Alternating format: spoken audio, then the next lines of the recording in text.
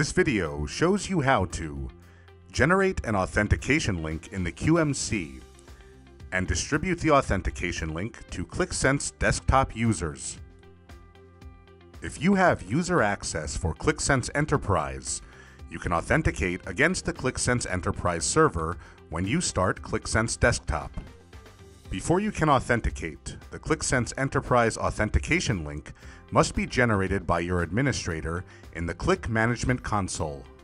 First, the system administrator must verify that user access is allocated to the users.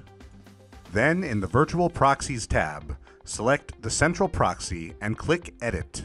Select the Desktop Authentication Link tab and enter the Desktop Authentication Link host URI. This is the URL that will direct users to the authentication page for the Qlik Sense Enterprise server. Enter a name for the Qlik Sense Enterprise host server for desktop authentication.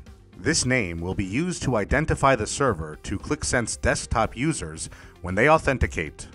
Click Generate and copy the authentication link that is generated. You can distribute the authentication link to desktop users by email or another method. Alternatively, you can configure and then distribute the hubs.ini file. Or you can inform desktop users that they can retrieve the link from the Qlik Sense Enterprise Hub. The link will be available to all Qlik Sense Enterprise users when they select Desktop Authentication from the toolbar in the Qlik Sense Enterprise Hub. After a user selects the link, Qlik Sense Desktop adds an authentication button to its welcome page. The button is identified by the name that you provided earlier for the Qlik Sense Enterprise server. The user can now click the button to log into Qlik Sense Desktop using their Qlik Sense Enterprise credentials.